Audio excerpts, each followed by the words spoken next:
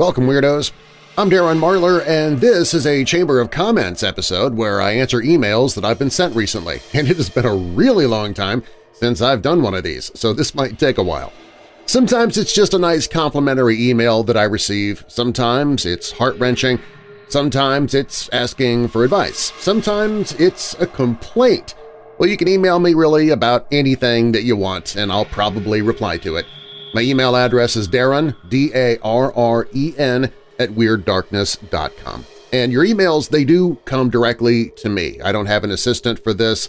I do try to read every email that comes my way. Sometimes I wait to read them live here, so I don't have any preconceived ideas about what to think. And more often than not, I am going to reply to your emails here in the Chamber of Comments, so long as they are appropriate. So again, you can email me Darren, D-A-R-R-E-N, at WeirdDarkness.com. And like I said, I've got a lot of them that I'm going to go through, but before I jump into them, I just want to share something that happened to me earlier today. I was listening to an email I'm sorry, I got email on the brain now.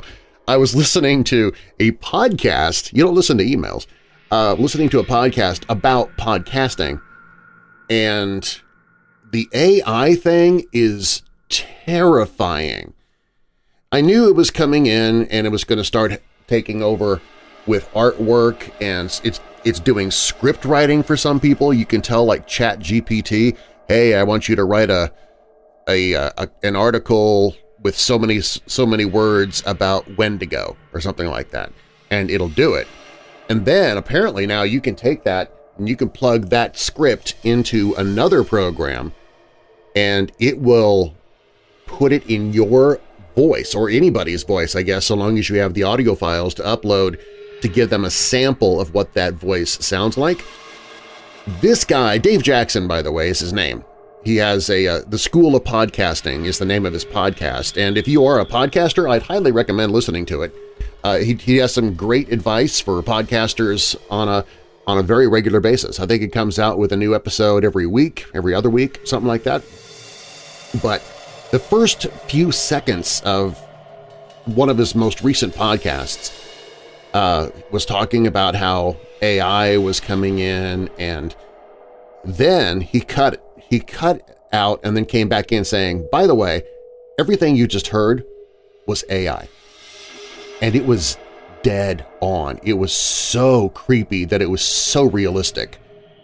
And that immediately kind of put me on a bit of a panic mode, because how am I supposed to compete with somebody who can just tell an AI system, write this script and then voice this script and then make a thumbnail for this script? And I mean, they'll probably get it to the point where they'll be able to automatically upload it to your podcast provider host. I mean, so all you'd have to do is just like talking to your phone, create a podcast about such and such, and then 20 minutes later, it's there in your podcast and you won't have to do anything. You can sit there and just continue on your recliner watching TV. That's some scary, scary stuff. So I want you to know I'm not going to do that to you. As realistic as that could get, and it's just going to get more and more realistic as the years go by. But no. So one of the things that he mentioned that podcasters can do is tell a little bit about their own stories, personal things. Anybody can have a chat GPT or AI write a script for them and do a voice, whatever. But chat GPT is not going to talk about how your particular day went or what certain things happened. So being personal is going to be more important for podcasters going in the future. So I might start doing a bit more of that. I hope that's okay with you guys, just to let you know what's going on in my life right now. I've been uploading a lot of Dark Archive episodes recently, and I've not been real open about what's going on in my life just because of time constraints and everything else. I'm actually pulling back on the number of road trips I'm making because I've found that it is so hard to continue putting out new content while I'm on the road doing the road trips. The problem is I love doing both. If I could give up one and just do the other, that would be fine, but I kind of need to do both. I just need to find that that healthy balance now. I was overdoing one and not doing enough of the other, so I got to rebalance things. But also, have you ever had a professional business ghost you? This is what has happened to me the last few months. You know, if you've been listening to the podcast for any length of time, you know that I suffer from migraines. There's a lot of things that I struggle with, but migraines is one of them. I also have low testosterone, so I was getting that taken care of, and I've got the depression meds that I take. If all of that just disappeared one day because my doctor decided he didn't want to have me as a client anymore or a patient anymore, or if he decided to go out of business and I just didn't know about it, whatever, what would you do? That is exactly what happened to me a few months ago. My doctor just disappeared. I have no idea where he is. I have no idea how to get hold of him. I've got his text. I've got his cell phone. He never replies to that. It doesn't come back to me as errors or anything. And when I call, I do get a voicemail, but nobody ever calls me back. Nobody texts me back. I've got his email address, private and business. Don't hear anything from either one of those. I go to his website. He had it set up on his website where I could actually schedule an appointment on his website, and then they would send an email confirmation saying, okay, you're confirmed for such and such a date for your appointment. I never got confirmations. I could schedule something, but that never confirmed that they actually were going to see me. He just disappeared. And this happened a few months ago.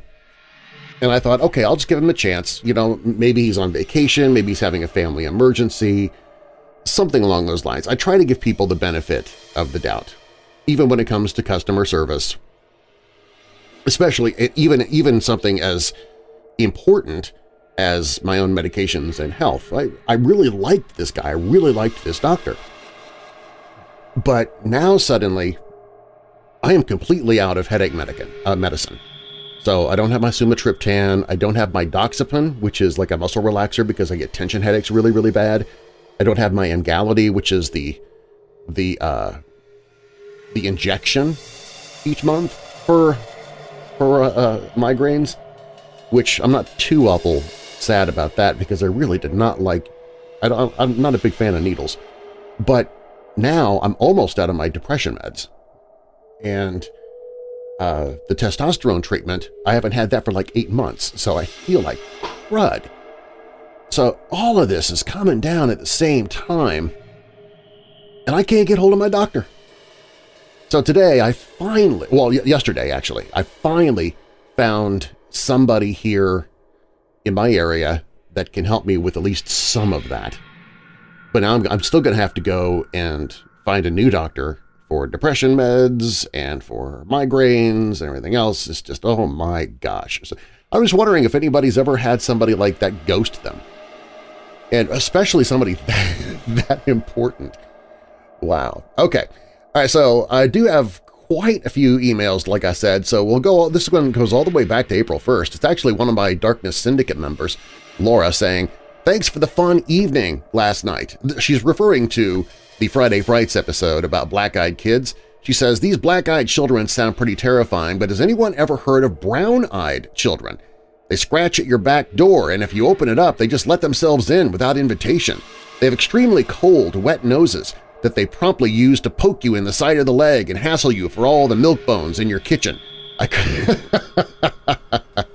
currently have to reside in my I currently have residing in my home that just won't leave. Every time I shoo them out the door, they always come back. Now I'm stuck feeding them on a daily basis, and they slowly take over your couch and bed.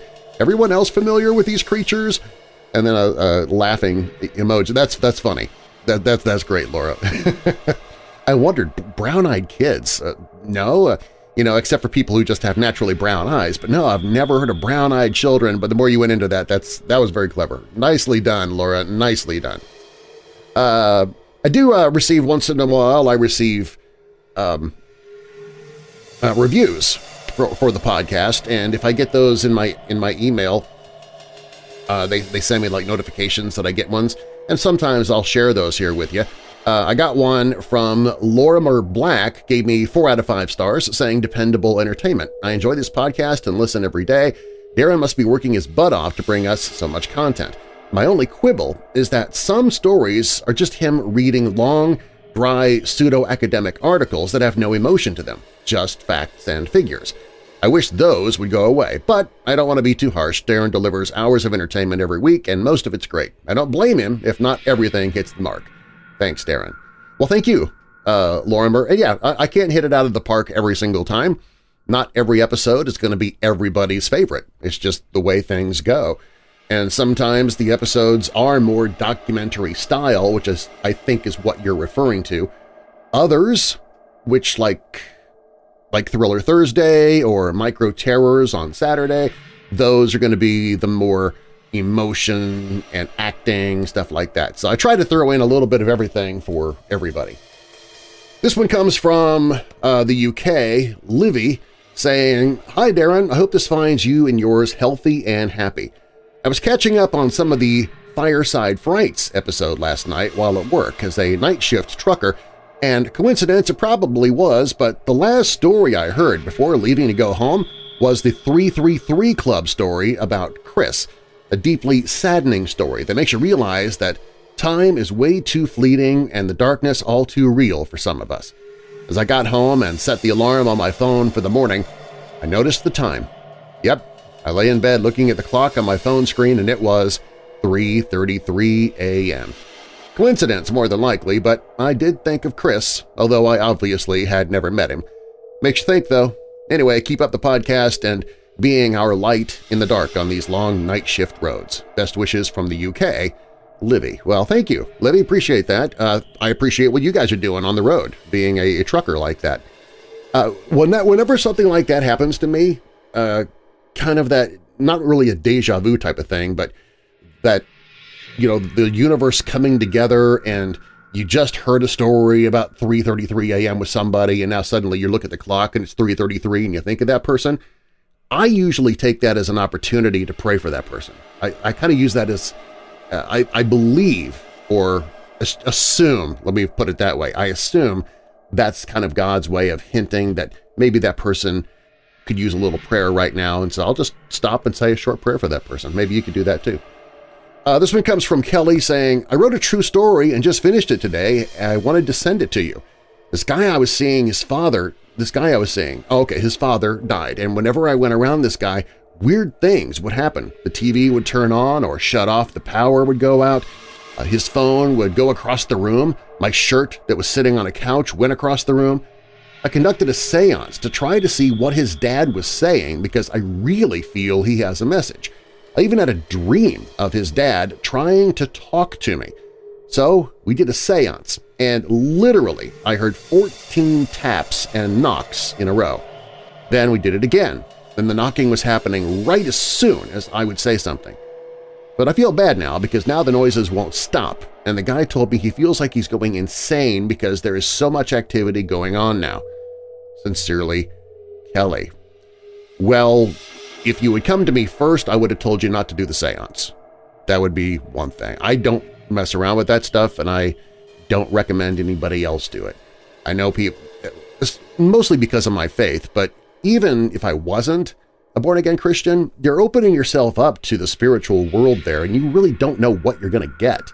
How do you know, beyond a shadow of a doubt, that what you brought in was his dad, that it was his dad that's doing the knocking? Especially if it is a loved one that you think it is, but now they won't stop despite you asking them. Would a loved one do that? Probably not. If they truly loved you, they would probably stop. This is just an opinion, obviously. So I don't know what advice I could give you. I understand that when you're doing a Ouija board, you need to close things out officially by moving the planchette to goodbye, even asking to leave, asking permission to say goodbye.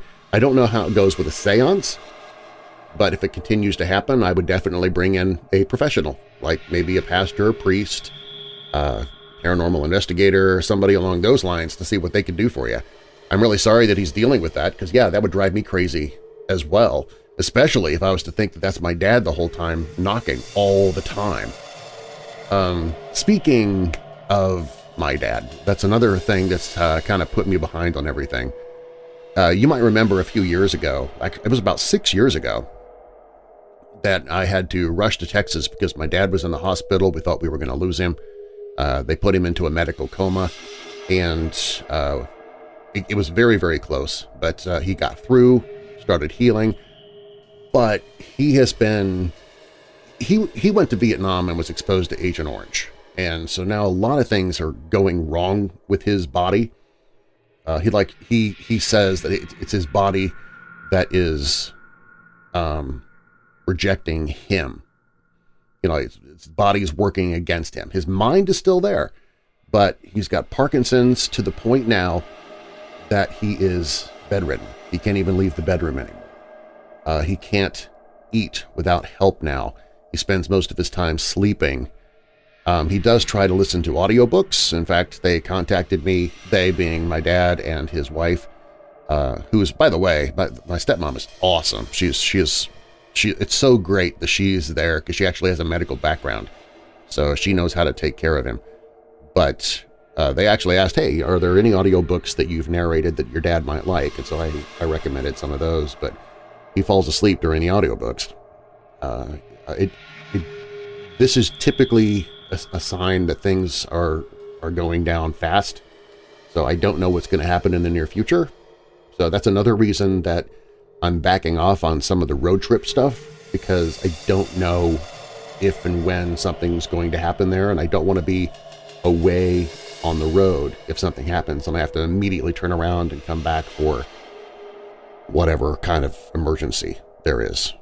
So if you're wondering why I've canceled a couple of upcoming events, that's why. I do have one event that I still have scheduled later this month in Alton, Illinois, the Haunted America Conference, and that's because I've been trying to get to that for like the last 4 or 5 years, and things just keep making it so I can't.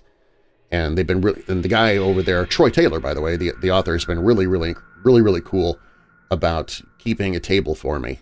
And so this year, I think I'm finally going to make it there. I've still never met the guy. We've talked a lot on email, but and Facebook, but it'd be nice to actually meet the guy in person. So I'm hoping I can make it to that one. And if something were to happen while I'm there, it's about a 6-hour drive, I think. So it wouldn't be too awful bad for me to turn around and come back home. It'd still suck, but just I'm kind of risking it on that one. But anyway, for those of you who are weirdos in Christ, or if you just want to throw up some good thoughts about my dad, some prayers, I'd greatly appreciate it. This one comes from Christine. She's another one of my Darkness Syndicate members. She says, "Oh man, that is awesome that you have that movie. I've been looking for it everywhere. My husband, who is black, says that it's one of his favorite movies growing up. He's like me and he's tired of everyone trying to ease history. Watch it for us." She's referring to Song of the South from Disney. I did not you can't find it. Disney refuses to release it on DVD, video on demand, anywhere because of the racist overtones that are in it. But our neighbor happened to have a DVD of it. I said, "What? You won't see the word Disney anywhere on the cover."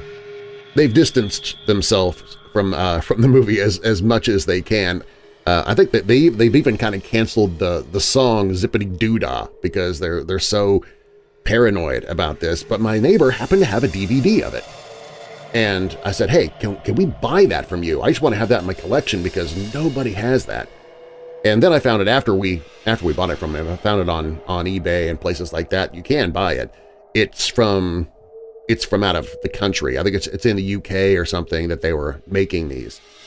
So, but it did happen to work in an American DVD player, so that was cool. But there you go. Yeah. I had to buy one on the black market many years ago because that's one of my dad's favorite movies, and he wanted a copy of it, and he didn't know where to find it. Back then, I had to really search for it. It wasn't readily available on eBay or anywhere else online. I had to dig until I found one for him, and I spent a fortune getting it. Now you can get one for like 30 bucks. Oh well. All right, let's see here. The next email comes from Colleen. She says, "Hi, Darren. So I've been listening to you for years here and there. Weird Darkness is great. I got sick with the virus yesterday and went to take what I thought would be a short nap. I turned your podcast on and relaxed. Ended up being in and out for almost 15 hours. Your show is wonderfully relaxing. Well, this morning I woke up and you just left Oregon. You talked about giving the homeless man a $100 bill. The podcasts kept playing, and you were talking about demons, demon names. When did they get their names, since there were demons before man? And how do demons speak to exorcists in a language that they understand? I might be off base here, but these are my thoughts. First issue to me is language, and that's the easiest. Demons possess people, but they have more than one job to do. The other is to corrupt more souls. And a holy man would be a huge win for Satan, probably. And one big weapon used is language. They do their best to undermine you, which they cannot do if you don't understand them. To me, it makes sense that they'd be able to speak English to an English-speaking person, Polish to a Polish speaker, etc. Speaking with a forked tongue has no effect on someone that can't comprehend, and humans don't have the supernatural language abilities angels and demons have, etc. The other thing was the timing of demon's creation, and this might really be reaching, but as history unfolds and more humans come along and time goes by, I firmly believe more and more angelic spirits happen. So to me, it makes sense that more demonic spirits would also come about, whether they come from the life energy of people who are dedicated to good or bad or whatever. And the older the spirits are in history, the more powerful in some cases. As I said, you might think this is a little nonsense, but it is a possibility. P.S. It's April 5th. We're currently having a blizzard. I live on the northern edge of Minnesota, 300 miles from Minneapolis. I'd love to hit a tumbleweed. LOL. Yeah, I had a lot of tumbleweeds on my way back from Oregon. It was insane. So those are actually really good thoughts, Colleen.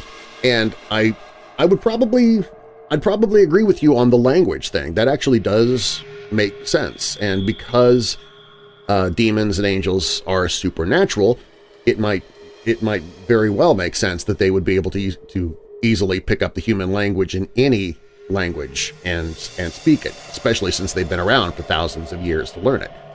The demon creation thing, I wouldn't buy into that. I'm not saying that God can't make new angels, but if he did, I can't see new demons being made. And according to the Bible, we do not become angels or demons when we die. That's a movie TV trope type of thing. But no, we remain saints. In fact, we are just a little bit above the angels according to the Bible. So I don't think that is it. But that being said, Father Carlos Martins from the Exorcist Files podcast that I've told you guys about in the past, he has said that there's a hierarchy of demons. So there are lower demons, kind of like if in the military, like your privates, and then there's your captains, lieutenants, and generals all the way up. And I guess Satan would be the ultimate general. I guess their commander-in-chief, for lack of better words. But yeah, there's a hierarchy of demons, and quite often somebody could actually be possessed by more than one. And if that's the case, what'll happen is the lowest demon on the totem pole will be brought forth first during an exorcism, and so you got to deal with that one first before you can get rid of him and get down to the bigger one that's still possessing the person. So interesting that you bring that up. And I got to catch up on that podcast now. There's like 3 episodes that I've yet to listen to. It's still my favorite podcast, though. I usually just wait and then jump on and listen to them when I'm on the road. Okay, this one comes from Jay Bowling saying, on this week's episode of Church of the Undead, your subject concerns ghosts and dead loved ones. It's an interesting topic, to say the least. According to Judaism and the Kabbalah, when the faithful die, our souls wander the earth for approximately 11 months. Ghosts are also mentioned in Jubilees and several other books in both the Bible and Divergent Doctrines. We must remember that Jesus Christ wandered the earth in spirit form for 40 days. Thank you for all you do. Signed, Jay. Thank you very much. I don't have much to say on that particular one, but you got some good thoughts there. Thanks. Crystal sent this one in. Hey, Darren, I just finished your podcast on the Heaven's Gate cult. It made me think of two cults that happened before Heaven's Gate. I admit I remember this, if vaguely so. I don't know if you remember the cult headed by Jim Jones, who had his followers die by drinking laced Kool-Aid, the Jonestown Massacre. And by the way, stopping there in the email, yes, Crystal, not only do I remember that, I've done a couple of podcasts on it. Okay, moving on with the email. This was back in the 70s, I believe, and before I could remember much beyond walking to kindergarten. Also, there was David Koresh and Branch Davidians in Waco, Texas. This was in the 80s, and to me this was more memorable, as I had family in Texas and could discuss what national news didn't cover as well as their local news. That's my 2 cents worth. I love your show and all you do for us weirdos. The Hope in the Darkness is especially dear as we both deal with depression. Because of you, I've been using the 7 Cups app and website. Thank you. Signed, Crystal. Wow, Crystal, thank you. I appreciate the email, and I even more appreciate you letting me know that you've actually found some help from the Hope in the Darkness page and that the 7 Cups app is actually helping you. That's really great to hear. Listen, this one comes from Anonymous. Darren, what does one listen to on a long international flight? 13 hours to Taipei plus 5 hours to Spacer? About 14 episodes of Weird Darkness, of course. I take this route many times over the 20 years. It's my wife's homeland. It's the first time I passed the time listening to a podcast. It really helped to pass the time. Signed, Anonymous. Man, that is awesome. So yeah, if you download the episodes in advance rather than trying to stream them, you can listen to a whole bunch of stuff. But 13 hours plus, so 18 hours of of Weird Darkness back to back. I appreciate it, but man, that is some dedication. Thank you very much, Anonymous. I got another review that came in saying, long-time listener, and they gave me 5 stars, saying, I've listened for 3 years and I love it. I just don't like the ads during the show. At the beginning, and they're fine, but in the meat of the show with ads is just kind of frustrating. Well, sorry, this is Jabias50 who left that review. Jabias, I'm sorry, that's the way I make my living. If I was to remove the ads, I wouldn't be able to do this every day of the week. I would be doing it like once a week because I'd have to go and get a real job again. This one comes from Michelle saying, thank you for blessing me with your presence in this world. I'm sure all around you are happier and grateful for you. Enjoy your podcasts. Well, the 2 I've happened onto anyway. I'm not certain if there are others. I'm also glad that you enjoy The Exorcist Files as I do. Have you heard The Exorcist's podcast? Exorcist G.B. Haggard has a very monotone, verging on boring radio voice, but you may like how he explains why particular things are done a certain way. Love Father Martins and Ryan Bethea.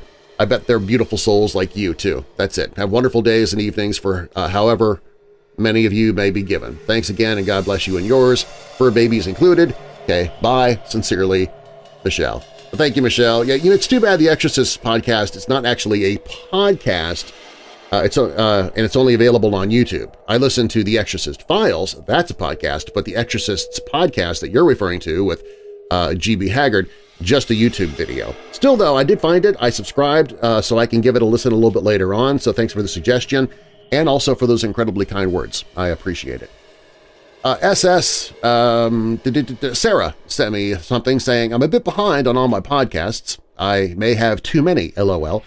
I was listening to a road trip ruminations, and when you said someone was coming towards you in your lane, I pulled over and prayed for you. You think God minds time as we understand it? That's super scary, and I'm thanking God that you're okay. Also glad you didn't hit any deer in Killdeer, LOL. Love from your sister in Christ. All my best to your beautiful bride, Robin. I appreciate you, man. Come to Ireland, and then we could pray together, and wouldn't that be lovely? All the best, friend. Signed, Sarah. Sarah, I'd love to make it to Ireland someday, but I would have to get a passport, and I don't see that happening in the near future. But of all the places that in the world that I wouldn't mind visiting, Ireland's one of them. Robin wouldn't mind seeing Scotland someday. We also wouldn't mind seeing Canada. I know, I mean, we're practically in Canada, but we've never actually gone that far north to see it and go in there, again, because we don't have passports. But she'd like to maybe see the parts of Canada that are beautiful during the springtime. Well, Alaska essentially is what you'd like to do. Right? So I guess that's the U.S. You got to cross into Canada to get there, but still. As you're regarding your question though about the way God works in time, that's really an interesting point. And I thought about that years ago, that why would you pray for somebody after a situation's already happened? Because it's already happened. But a few years ago, I came to the realization that God is outside of time. So even though something may have already happened for us, and it doesn't make any sense for us to pray for something that's already happened in the past, like, gosh, I hope you're okay in that car accident, even though you know I'm already okay in that car accident. God's outside of time. He's the one that created time. God is in eternity. So we've got the past, we've got the future, and we've got right now. But God exists in all at the same time. Eternity is all of time together. Everything that's ever happened, everything that ever will happen, everything that's happening now, it's all instantaneous for God. And that's where we'll be someday. We'll be in eternity, whether it's heaven or hell or wherever, but it'll still be eternity. We will be in that same situation. Time will have zero meaning anymore. It's really hard to wrap your mind around, but that's the way it is, because before time began, there was still God. Something had to initiate time to begin, because it's easy for us to think of forever, of going on and on and on in the future, more and more and more and more and more. But how far back can you think? You keep thinking, well, was there ever a beginning? If there was never a beginning, that means something was eternal, and the only thing that's eternal is God. So I hope I'm explaining that pretty well. But the reason that I started thinking that is one of the things that used to bother me when I was a Catholic is that people would pray for the dead. And I thought, why would you pray for the dead? They're already dead. So how can you pray like for the salvation of somebody that's already in the ground? It's like, well, they can't give their life to Christ now, or they can't give their life to Jesus or come to God or whatever, however you want to say it, because they're already dead. But that doesn't mean that somebody couldn't have reached them before they passed away. And we can pray now to God that somebody did reach them before they passed away. We may not know about it, but we can still pray about it because God's outside of time, and He can affect things in the past, in the future, right now, wherever. It's really hard to wrap your mind around, but I'm glad that you emailed me, Sarah, because that's something that is kind of interesting to think about. It's a nice reminder, too, that no matter what's going on in our lives, God already knows about it. We have our own free will to make the decisions that we want to make to affect our future.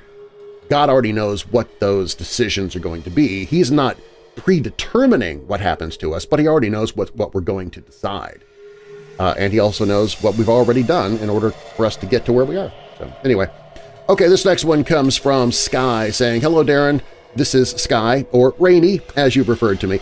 Sky/Rainy is somebody that I've met at some of the horror conventions and expos and stuff like that. She's an artist. She said, I wanted to reach out for a few reasons. One, I started listening to your podcasts. I knew I'd enjoy them, and I've already learned more about you and history. I also wanted to share some stories with you of things that have happened around me. I'm sure I've told at least one of them, however, you asked me to email them, so I'll attach that to the email or send it separately. We'll find out what my phone prefers, since I'm writing from my phone. Lastly, I wanted to thank you for taking the time with me each time I stopped by your booth. I know that you're there to spread the word about your podcast. I also feel like you're there for more than that. You connect with people well, and while your show is called Weird Darkness, I feel you play an important role in that darkness you share. You're a tender candle guiding people through it, whether it's with facts, humor, science, magic. You guide people through weird darkness no matter what kind of darkness it is, and I love and respect that about you. I also find it so refreshing that you're a man of faith, talking about such things. At least I have personally found that to be rare. While I'm not Christian, I find your podcasts and our talks amazing.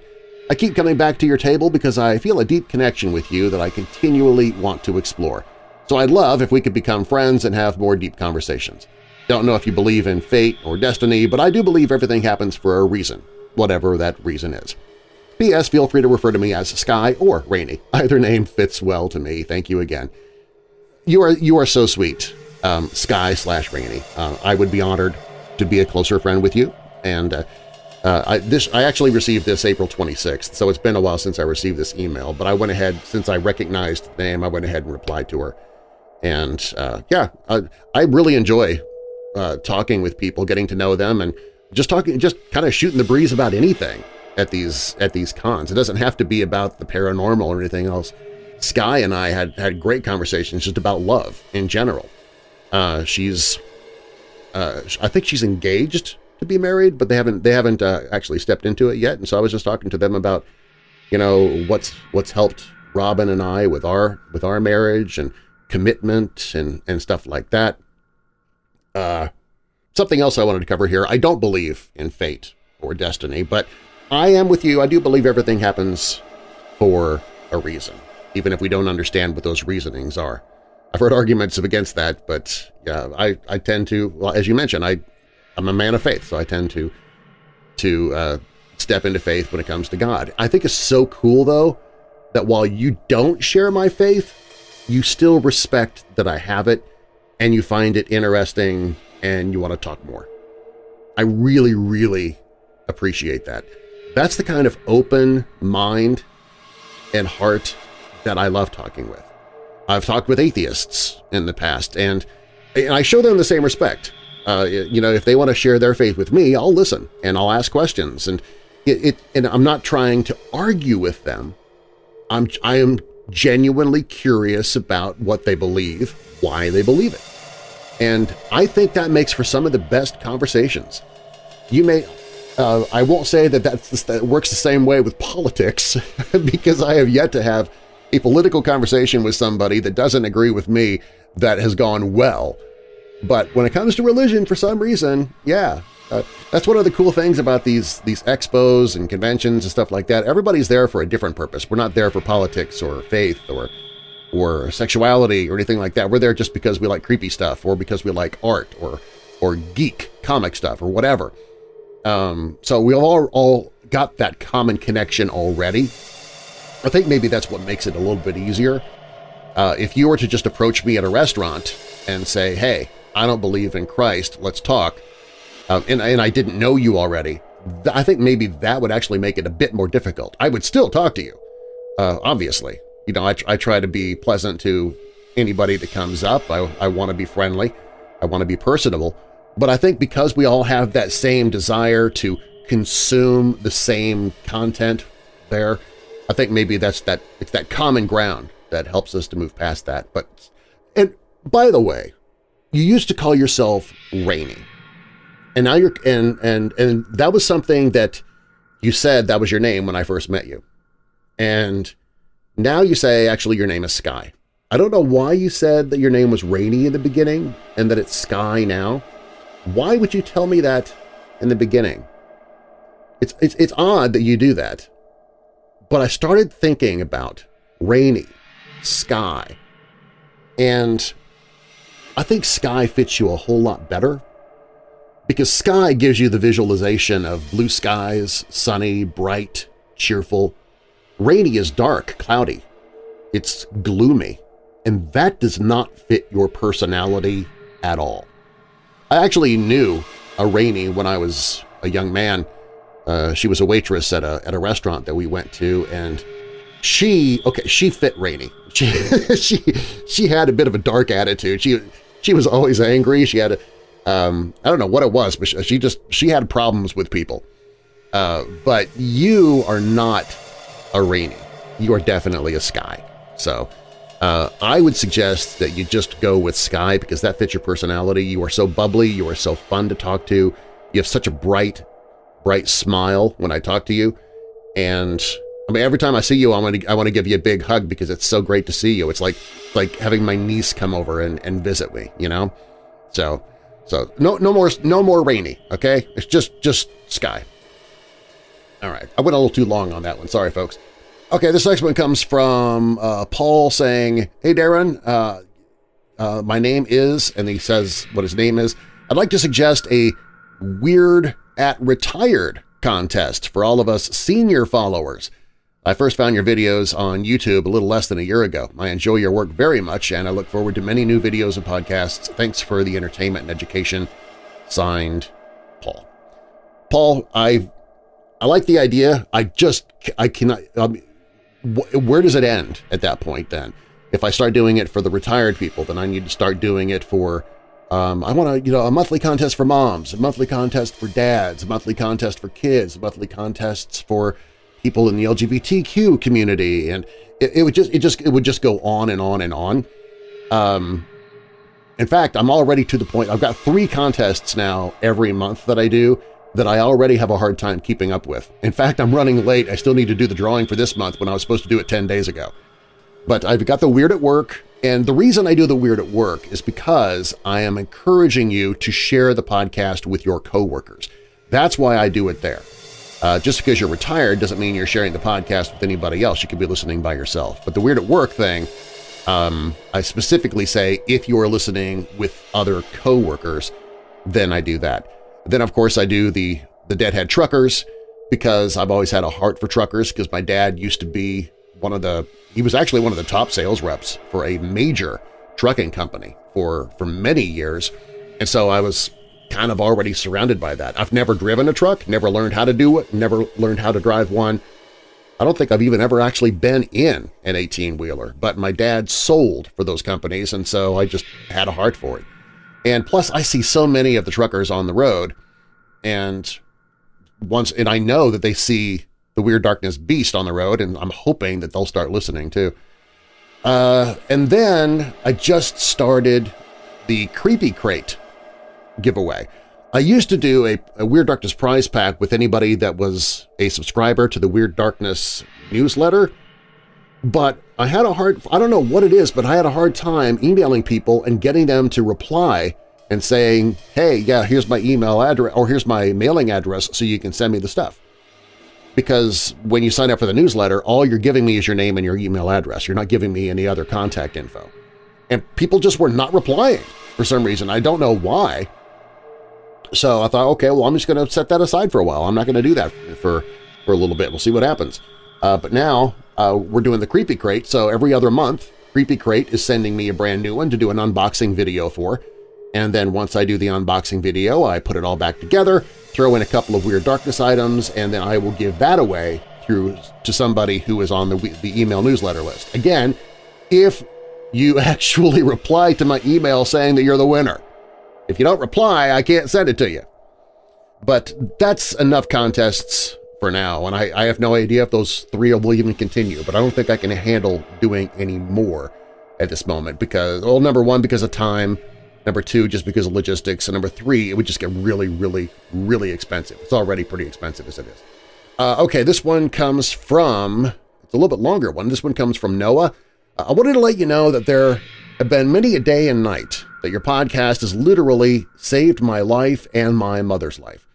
We've been homeless for almost 6 years now, and we listen to your podcast every night before bed because it helps us get ready for bed and forget the stress of the day we had before, and during the day because it helps us keep our stress level low. My mom and I are both chronically ill. Right now I'm lacking health care because I don't have a job, can't work one because I'm too sick, and I don't have a valid ID at the moment. I also don't have any dependents, so in Texas I don't qualify for Medicaid. I'm currently going without all of my medications for both physical and mental health, and it's been hard, especially because I am my mom's primary caregiver, and I'm having a hard time doing so because my health is starting to decline. We don't even have enough money or help around here to keep food in our stomachs. We lost our vehicle because it broke down and ended up impounded, so we're unable to get most of the food shelves. My mom only gets $27 in EBT food stamps, and I don't get any government assistance. If we could, we'd move to a state that has more resources to get us help that we need to get back on our feet and become independent again. But without a vehicle or money to pay someone to drive us there, we are stuck. Most days I'm at a loss as to what to do anymore to make things better. So often I think that the only way to make things better may be to just give up. But then we listen to your podcast, and it helps us escape for just a moment. That moment allows us to recenter and refocus and keep trying. If you know of any organizations that could possibly help us with anything at this point, I'm willing to try anything.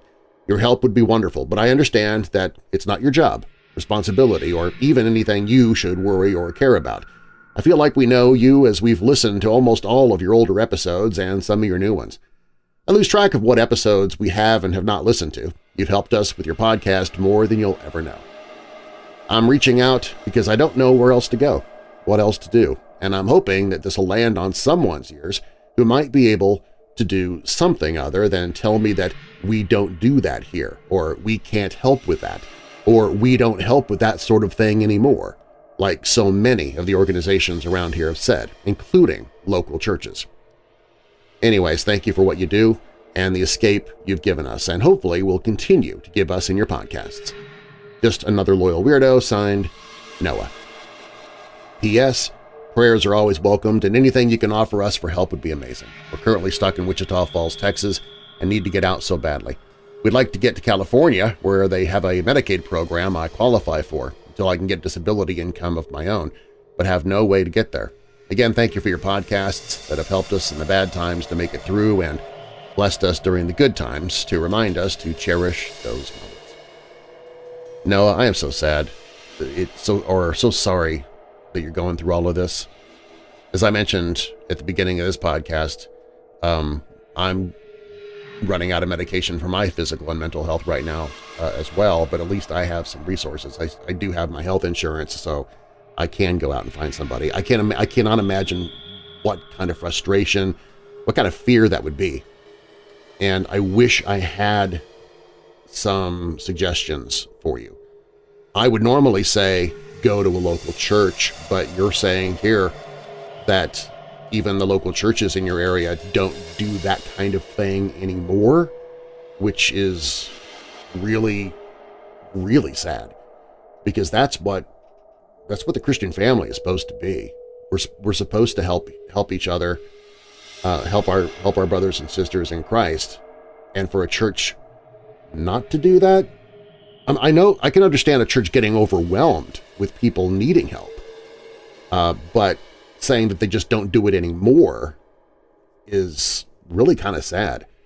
If they were to tell you, we do that, but we're so overwhelmed right now, we don't have the resources at this moment, that I can understand. That would make sense, and you can give them the benefit of the doubt on that because they only get as much money as their congregation donates to them.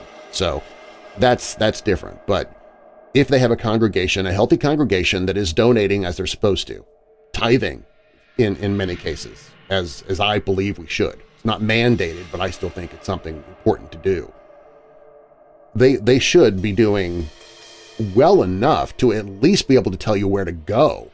Even if they can't give you the money to do it, or they can't put you up anywhere on their own, I would hope that they would have a list where they could say, all right, look, we don't do this, but we understand your situation. We've had other people come here and ask, so we've done some research. Here's where you can go to get help for this particular issue. If you have this other issue, then there's this other place that you can go to.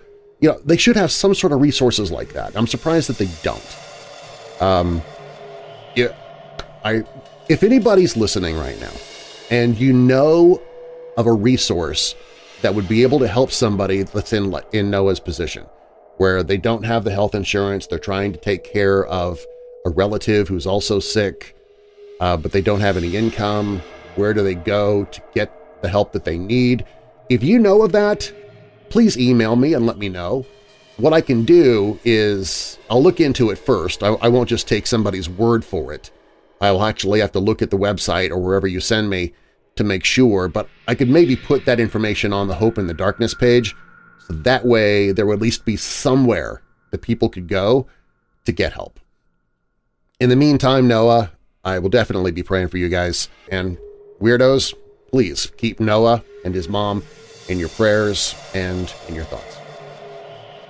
This next one comes from Ryan. I lost my nephew today in a tragic accident. I want you to know that your podcast has helped me today.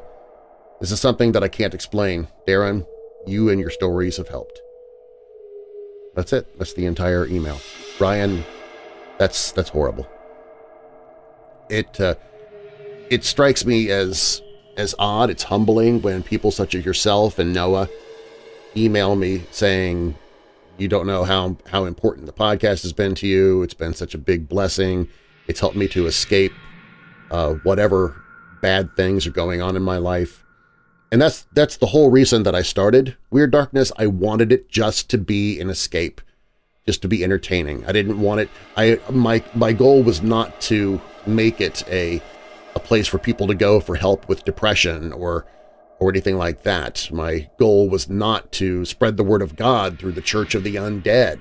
I mean, none of that was part of the original plan. My original plan was just, I want to put something out there to entertain people. I've been an entertainer all my life, ever since I was in grade school.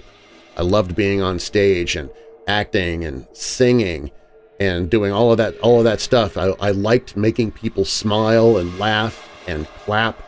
That's just, I live for that. It's in my blood. So to hear that actually is kind of giving you that escape means the world to me. And I'm very, very sorry for your loss, Ryan. I wish I could say more. This one comes from CB saying, Darren, I asked ChatGPT to write a story about what Darren Marlar saw on Highway 69 while driving his weirdo wagon. This was the result. Oh, wow. Oh, this will be good. Okay, especially after the way I started things talking about AI. Oh my gosh, all right. I did not see this coming. All right, here we go. Where did this come in? This came in May 13th. All right. So here's the story. As an AI language model, I can certainly help with the story prompt based on your request. Here's a short story based on the information you provided. Darren Marlar was driving his customized SUV, a vehicle with a long, pointed snout and two large beady eyes painted on the front, on Highway 69. It was after midnight, and Darren had been on the road for hours. He was starting to feel drowsy when he saw something in the distance that made him sit upright.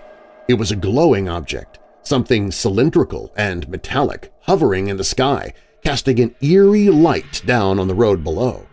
Darren squinted, trying to make sense of it, but it was just too abstract. Was it a UFO? A drone? A trick of the light? He tried to shake off the feeling of unease in the pit of his stomach and keep driving, but the object seemed to be following him, getting closer. He could see it with more clarity now, and it looked very real. Suddenly, the object stopped following him and shot skywards at an incredible speed. Darren felt a mix of relief and fear as he realized he had just seen something he couldn't even begin to explain. He finally parked his weirdo wagon, stepping out to stretch his legs and take a deep breath in the cool night air. He knew he had seen something truly extraordinary and impossible to explain, and he wondered if anyone would ever believe his story. I'm not creative enough to write any sort of short story like that, signed CB. Holy cow. See, I told you at the beginning of the podcast, I told you how scary AI is. For CB to just ask ChatGPT to write a story about what Darren Marlar saw on Highway 69 while driving his weirdo wagon. That's it, and it spit out that. Now you know why I'm a little concerned about the future of podcasting, or at least about the future of Weird Darkness and the type of podcasts that we true crime and paranormal podcasters do, because holy cow, that is so realistic. That could so easily have been presented as a real story. Change it up just slightly and say, this truly happened to me. And you'd probably believe it, because it's actually especially for somebody, for no intelligence behind that other than the artificial intelligence, it's very well written. It's actually it's better written than a lot of the emails that I get with original creepypastas that I share once in a while on Thriller Thursdays. I could take that, I could copy it and put it into another program that would spit it out in my own voice, and it would probably sound exactly like what I just read to you. And that is scary stuff, man. Whew. Man. I want to thank you, CB, for sending that, but I also want to slap you in the wrist for once just scaring me all over again.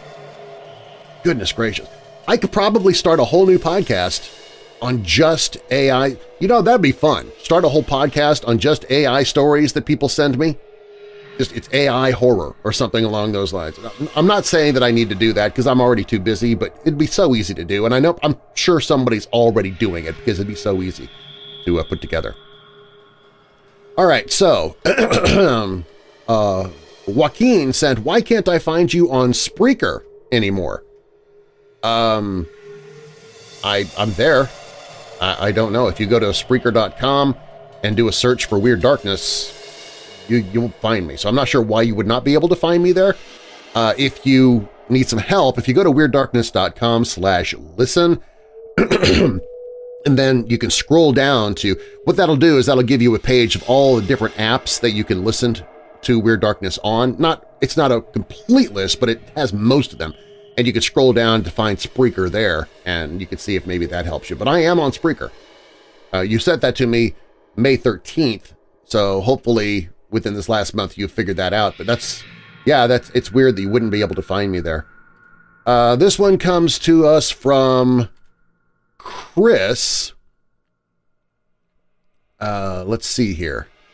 He says, "Hello, Darren. My name's Chris. I'm a huge fan of yours. My wife and I will be going to the Spooky Empire event in Orlando on Saturday, May 20th, and I'm extremely excited to finally meet you. Do you know the times that you'll be on stage? I don't want to miss the events that you're taking part in. Thank you for taking the time to read. Hopefully answer my email. Hope you have a great day." Fortunately, I did get this email from Chris before Spooky Empire took place. I was able to email him back and let him know when I was going to be on stage, what I would be doing, stuff like that.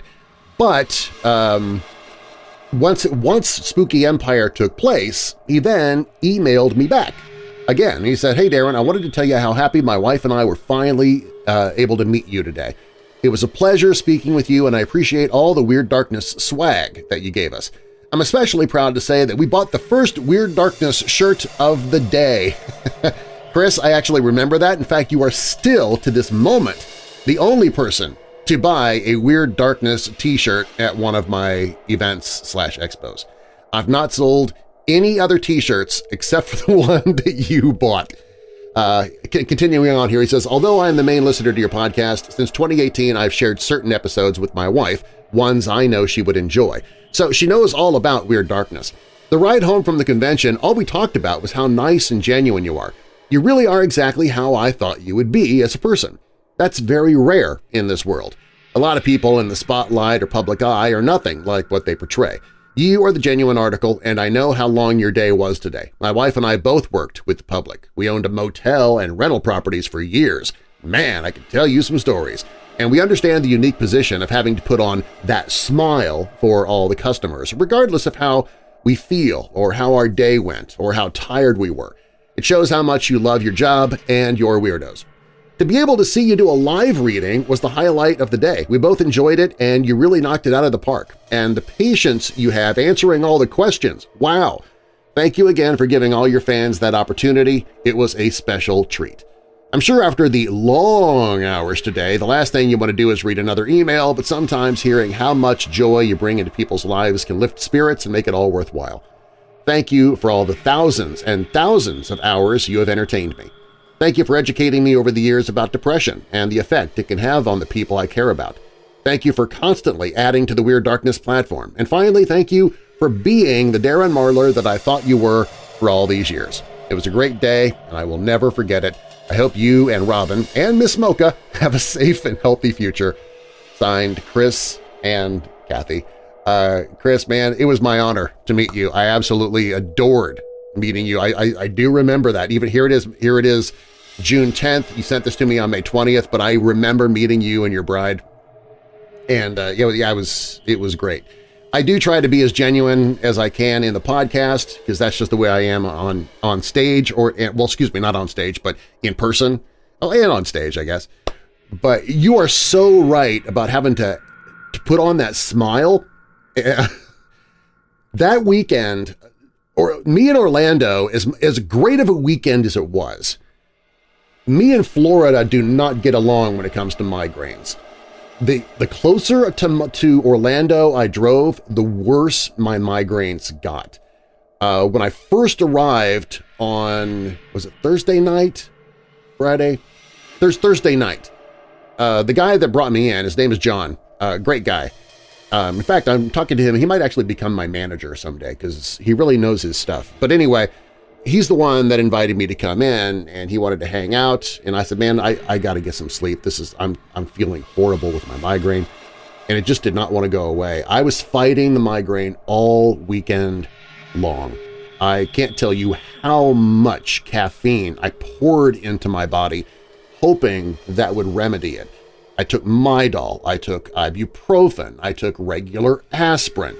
Because I don't, again, as I mentioned at the beginning of this podcast, I'm out of my migraine meds. I don't have any left. So I had to do whatever I could to try and keep it at bay, and it was so hard. So yeah, I had to kind of put the smile on when talking to people, but it's kind of interesting how it happened because I would start my day completely miserable. So much pain. I would be crawling into that room with all the other celebrities that were there, other celebrities as if I am one, with all the celebrities that were there for the autographs and stuff like that. I just happened to be a special media guest. Why they put me in that room, I don't know, but I'm so happy that they did because it was a really great experience. But I was crawling into that room and trying so hard to be friendly to the people that I met. But once everything got started, once people started coming up to the table, it was lifted. The pain was just gone. It was like as I was quote-unquote performing, and I don't mean that I'm putting on an act. I mean, you really did get my true personality, but when I'm on, I guess, for lack of better words, when I'm what I'm expected to be light and shine, light and shiny, and be my personal self in front of somebody. Suddenly, all the pain just disappeared. It was gone. And then during the lulls, when there was during Millie Bobby Brown, when she was doing her thing, and so everything was just dead, I started feeling like crud again. But I knew right after Millie Bobby Brown, I had to go back up on that stage and do my own Q&A, as you were talking about there with me doing the narration of Edgar Allan Poe and everything else. And once I was feeling horrible walking into that auditorium, getting up onto that stage. But as soon as I started, it all went away. I don't know if it was adrenaline or it's God, obviously. Whatever good happens, it's God. I don't know what he used in order to make that happen, but I was so thankful. And then as I was driving back home from Orlando, I started feeling better and better and better. I still feel pretty bad here in Illinois. Illinois and I don't get along well when it comes to migraines either. The best I've actually felt is when I went to Colorado, and the migraines just disappeared. I think it's because of the elevation and also the barometric pressure. I think that's what's triggering it. And I think that's also why I got worse as I went to Orlando, because the barometric pressure, I'm going lower, the elevation, lower and lower and lower towards sea level. And I think maybe that's what was triggering it. But anyway, I'm really glad that you liked what I did at Spooky Empire. It was a lot of fun. I didn't have as many people in the room as I'd hoped for, but then again, I wasn't one of the big celebrities either, so it makes sense that not so many people were in there. That being said, they liked me enough. I am going back to Spooky Empire in October, and I will probably be doing what I did in May again. Because there wasn't a very big crowd, I think I might just do it again. So what I'll do is I'll talk about I'll talk about voice acting, about how I create certain character voices. I'll do the Q&A. I will do the live reading of Edgar Allan Poe's The Telltale Heart, and that seemed to go over really, really well. So well, in fact, that not only are they asking me back, but they want me to do more of the celebrity panels in October. They have not told me which ones they want me to do yet, because they've not announced all of the celebrities that are going to be there. There are a couple that they've told me they're working on that are going to be really hard for me to keep my composure with. One in particular, I'm almost to the point of saying, if you land this particular celebrity, please don't let me do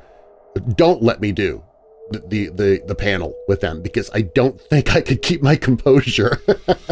I don't normally get starstruck, but there's this one particular person that if this person's there, it would be really hard for me to maintain my sanity. Give me anybody else in all of Hollywood and I'm fine. You know, you can give me Jack Nicholson or Robert De Niro or anybody, I don't care, you know, whoever. But this one particular person would just be so hard for me to, I'd be tongue-tied like what I am right now. So anyway, so far we know that Robert Englund's going to be there, you know, the Freddy Krueger. We know that he's going to be there, and we also know that Jason from, hold on here, let me look it up here real quick so I can make sure that I'm telling it to you correctly. Yeah, Jason Kane Hodder, he played Jason from Friday the 13th Part 7, The New Blood. He was also in Part 8, Jason Takes Manhattan, Jason X.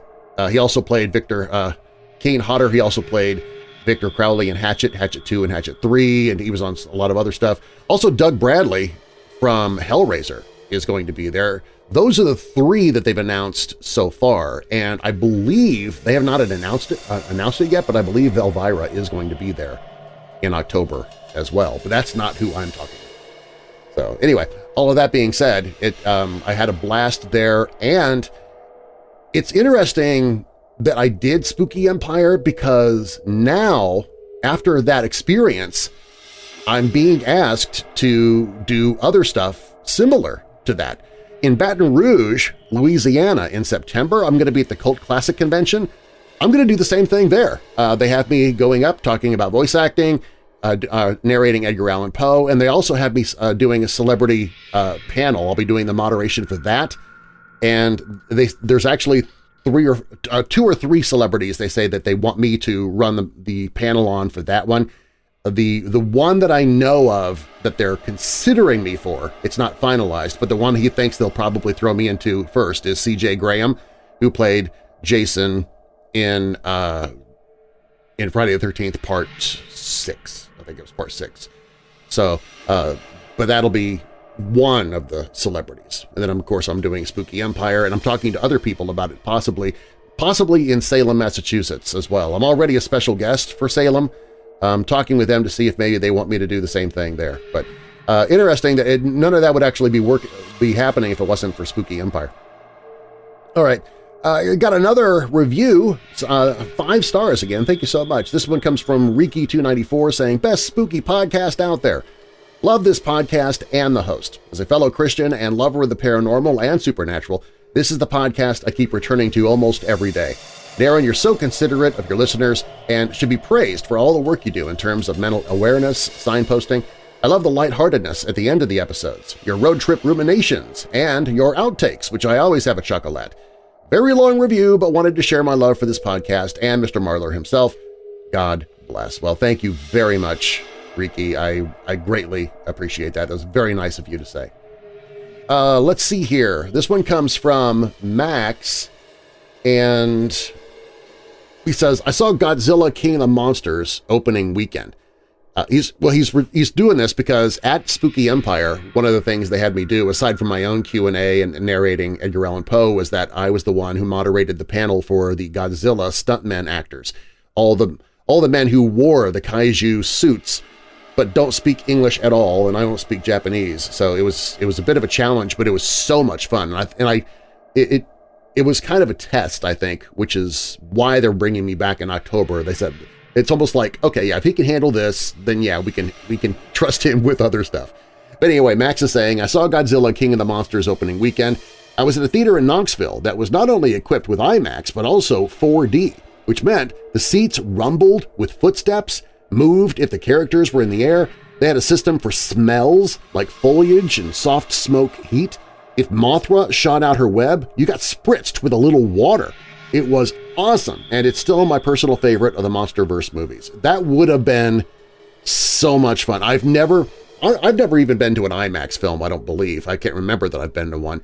But 4D, where you get the the rumbling, the smells, the feel of like wind in your face or spritz in your face like that, that would be quite the experience. I mean, that's almost like going to an amusement park and having one of those rides. That'd be cool.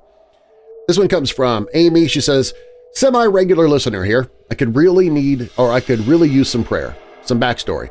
I grew up with a single mom who is narcissistic and highly abusive, but this is not really about her. A friend of hers attacked me when I was about 7.5.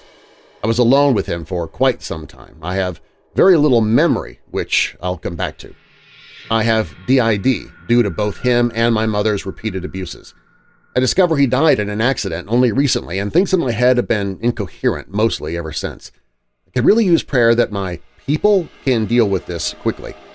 I'm a Christian, though me and God have been on less than good terms for several years, also due to my mother. Long, long story. Amy, I understand about not being on good terms with God, even as a Christian. That happens to the best of us. The great thing is He loves you anyway. Just like any good parent would love their child despite bad behavior or disappointing decisions. It's never too late to return home either. My bride, she had some awful experiences in the church. She walked away from it for several years. Essentially, this is the way she puts it is she told God, I love you, but your people suck. That's the problem with looking at anyone on earth and relying on them to set the perfect, godly example. It's impossible. None of us can do so. As Noah, the email that we read earlier, he tried to go to a church to get help, and well, they let him down too, because they're people.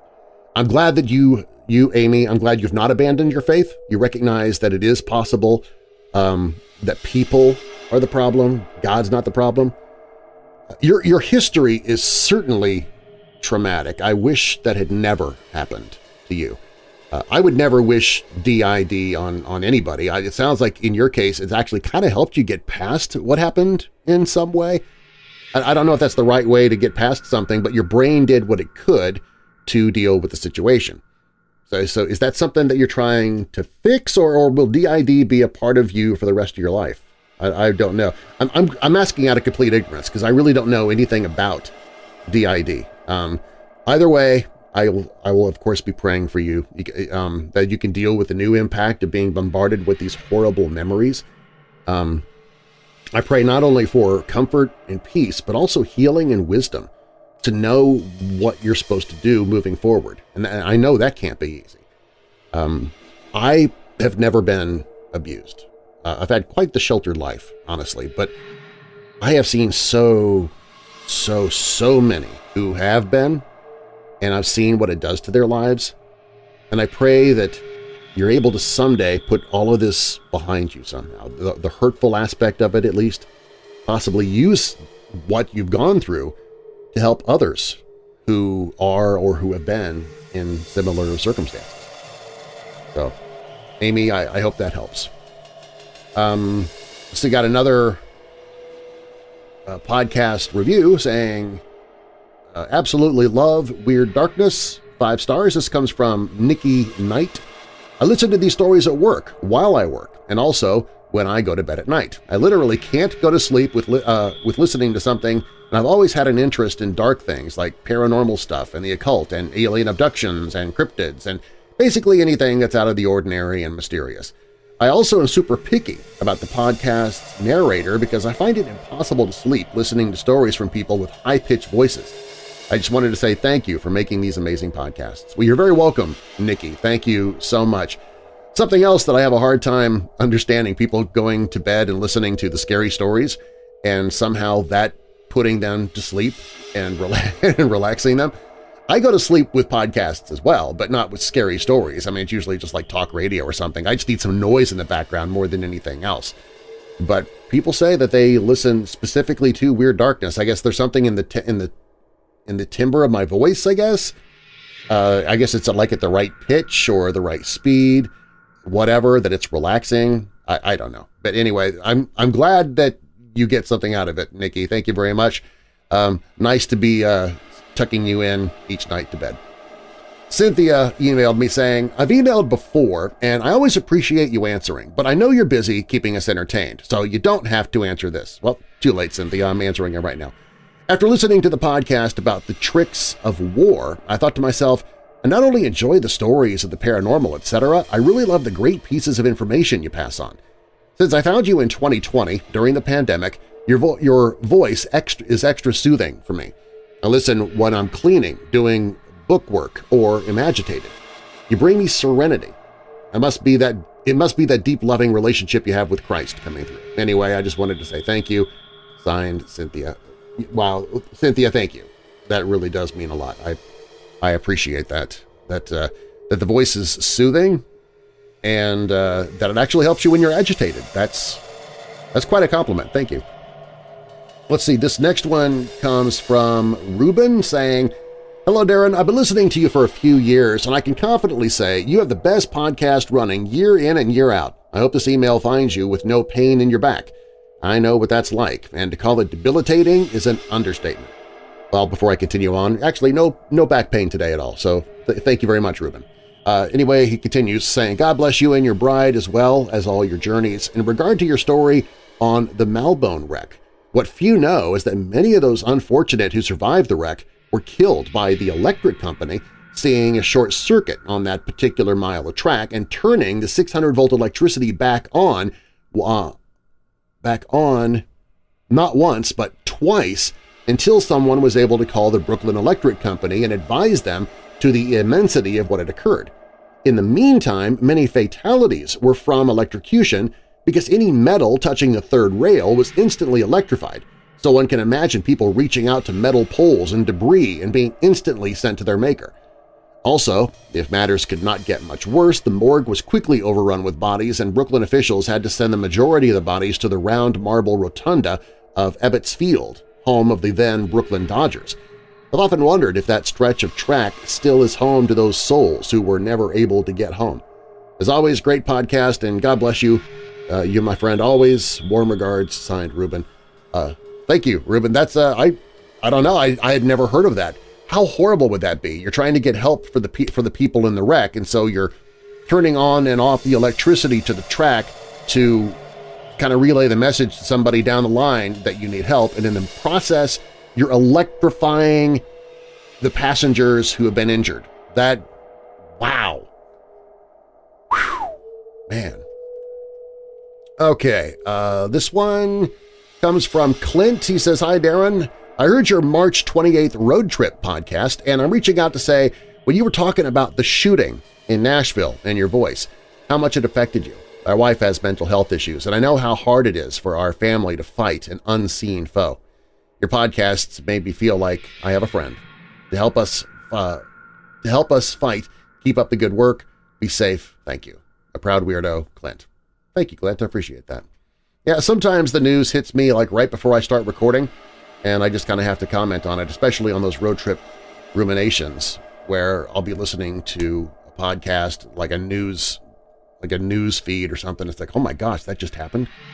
And I'm never really exactly sure how to respond to it. So I figure, well, I like talking to you people. You're my friends. You're my weirdo family. And so I just kind of share my thoughts with you when something like that happens.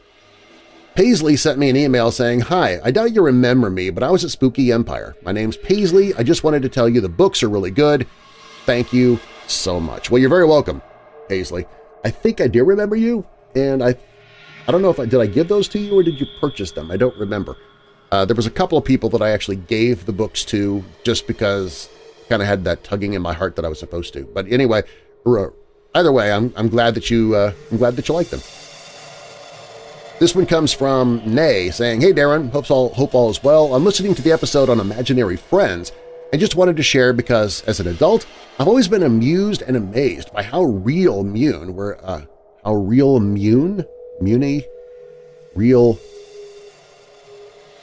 maybe it means mean, about how mean they were to him. Anyway, I'll just continue on. So I don't know exactly how old I was when I started seeing them, but it must have been around 2 or 3 years old. They were two grown men called Mark and Kevin, and they had a little dog called Retchie. These are the imaginary friends that this guy's talking about. They were so real to me, I'd apparently cry for them when I was upset and even threaten people to set Retchie on them when they annoyed me, my older brother especially. I remember saying they lived in a bush connected to a house close to where I live now, and then they moved into my uncle's shed, a really old concrete building. Apparently the day I started nursery school, I didn't mention them once, and when my mom asked me about it, I told her that they'd gone to help another little girl as I don't need them anymore. I'm 31 now, and I can remember them, but not in detail. It's like a blurry picture where you can only really make out the outline. To this day, I am convinced they were real. I think maybe they were spirits because how on earth could I make up 2 men and a dog with names I'd never heard before? I think now that they may have actually been a couple, which again adds to the thought of them being spirits because when I was a kid, we were Jehovah's Witnesses and never even knew about homosexuality. I'm gay myself, so I don't care either way, but I think it just adds proof that they were not just my imagination. As I recall, I'm the only one out of 4 children who ever had imaginary friends. Writing this, I have a warm, happy feeling from thinking about Mark and Kevin and little Retchie. Anyway, just wanted to share because it still interests me so much. Hope you're doing well. Me and my fiancé both listen daily, and my stepson Logan, who's 9, loves listening, even when he shouldn't be when we are. He loves learning things. He's like a little facts sponge. He absolutely loves the micro-terrors. All the very best to you and yours, signed Nay. Nay, thank you, man. I really, really appreciate that. That is so interesting about you and your imaginary friends. So detailed. I didn't have imaginary friends growing up that I remember. So it always entertains me, I guess, interests me when somebody tells me about their imaginary friend, and it's so specific about what they looked like, how tall they were, how wide or like fat or thin they were, what color skin they had, the names, how they were dressed. It's so detailed, and that they even remember it so many years later. Your story reminds me of the Supernatural episode, the TV show Supernatural, about the imaginary friend. I can't remember the name of the imaginary friend, but in the end, he leaves to help out another child because this one particular child no longer needs him. That's very, very vague to the storyline, and it's not exactly accurate, but it kind of revolved around that. So the idea that you would mention that an imaginary friend, if imaginary friends are real, that they maybe are there for a while and then they leave to go help another child once you don't need them anymore. Like they're almost like they're angels or something, you know? I don't know about two angels with a dog. I don't know, maybe dogs are angels. Maybe there are angel dogs. I have no idea. And I have one final email coming in from Magnus saying, "Hey, it's Magnus from Winnipeg, Manitoba, Canada. This happened around when I was 12, maybe 14 years old. I woke up early to take a bike ride. My mom was still asleep, and it was just beginning to become light out. Must have been around 5, maybe 6 in the morning. I was still kind of tired and wasn't going fast when about halfway up the block, I saw a dark shape. As I got closer, I noticed that it was a tall, black hooded figure. He was holding something in one of his hands, like a staff or something. I couldn't see a face, but I got a chill looking at the hooded figure. I was paralyzed for a moment, but only just. When I was able, I pedaled as fast as I could back home. I then lost control of my bike and crashed into a neighbor's fence. I got up quickly and hauled my bike up and ran with it the rest of the way home. When I got home, I pulled my bike in through the front door and slammed it behind me.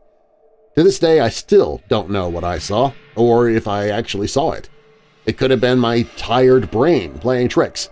Or maybe I actually did see that dark figure. I don't know what it was, but it didn't seem evil. Could I have seen a physical form of death?" That story, that actually should have been in my Fireside Frights. I didn't catch that, so which I'm way behind on making another one of those. I'll have to make one of those again here really soon. In answer to your question, could you have seen a physical form of death? Very, very well. I don't see why not. As I think I've mentioned in the past, I'm not one who's had a lot of paranormal experiences.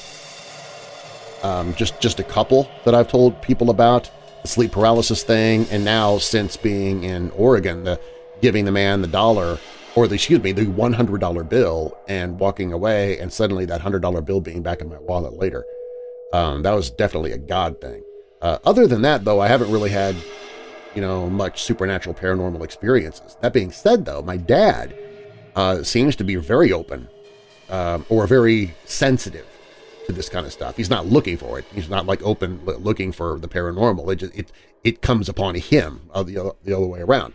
He's had encounters with ghosts of family members and also of ghosts that he's never known in the past, but people that just people showed up when he was in the hospital like 6 years ago. People just showed up in the hospital room and he thought they were real people. He wondered, why is this woman and her children in here? I don't know these people. And only later did he find out they actually weren't there, at least not that anybody else could see. But while he was there 6 years ago in the hospital, did see death. And he described the angel of death, the form of death, however you want to call it. He described it pretty much the way contemporary society pictures him. The hood, the cloaked hood. I don't think he could see a scythe or like a skeleton on the inside, but it was the dark hood.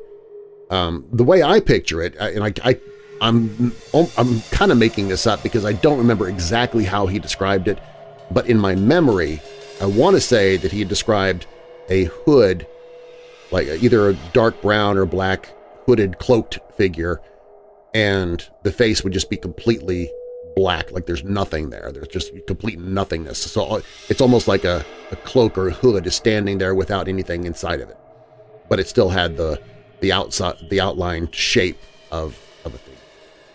But he said, yeah, he knew it was death, and he wasn't afraid either. The angel of death or whatever it was, it didn't frighten him. He just knew what it was.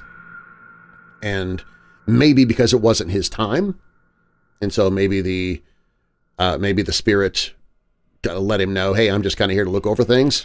I don't know. If it's not his time, why would death show up? Angels don't have foreknowledge. God does, but angels don't. So maybe they were there just in case.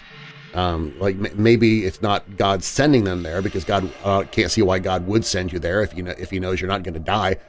But maybe the angels, see something that could potentially go wrong, and they're there just in case something goes wrong.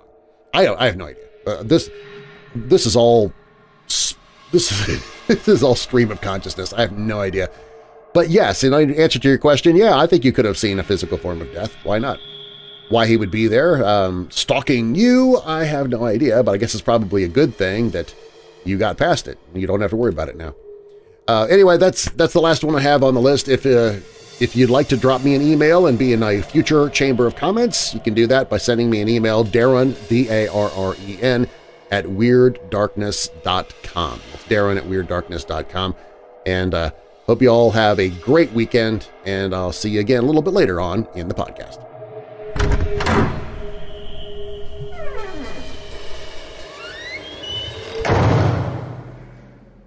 Hey Weirdos! Be sure to click the like button and subscribe to this channel, and click the notification bell so you don't miss future videos. I post videos 7 days a week.